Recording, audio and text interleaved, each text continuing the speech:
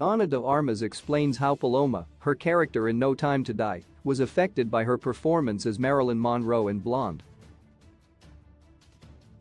After breakout roles in Blade Runner 2049 and Knives Out, de Armas joined the James Bond franchise with No Time to Die. The film marks the end of Daniel Craig's tenure as 007, following 4 previous outings as the character, with No Time to Die earning generally positive reviews from both audiences and critics.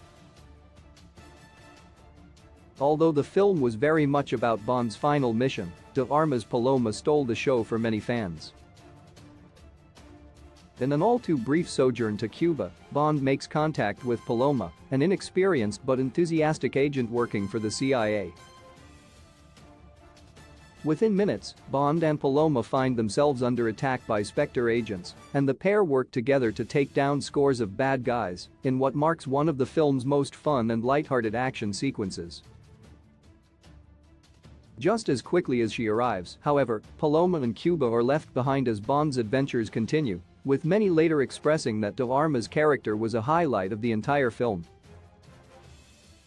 In a stark departure from the lightheartedness of Paloma, de Armas can next be seen in Blonde, Andrew Dominik's fictionalized account of the life of the late Monroe. In a new interview with Variety, de Armas explains that she actually filmed Blonde before No Time to Die, and that the fast turnaround between projects ultimately led to a bit of overlap between the two characters. After giving months of her life to capturing the essence of Monroe, de Armas reveals that, in hindsight, there are some elements of the starlet in Paloma, such as her energy and her charm. Check out de Armas' full comment below. Although audiences have yet to see de Armas' turn as Monroe, the first trailer for Blonde teases a fairly radical and emotional transformation for the star.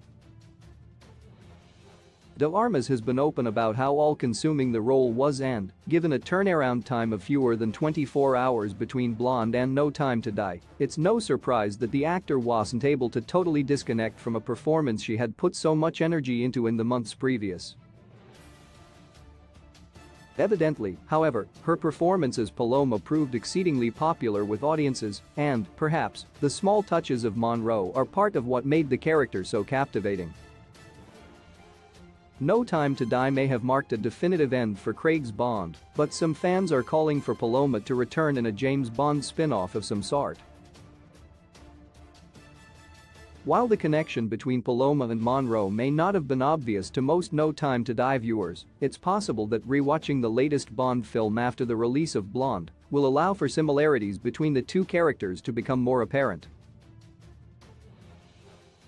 While early reviews for Blonde have been somewhat mixed, de Armas evidently gave the role her all, and it's possible she'll have to recapture that energy once more if Paloma ever crops up again in the world of Bond following No Time to Die. Source: Variety. Key release dates: Blonde release date 2022, 09/23.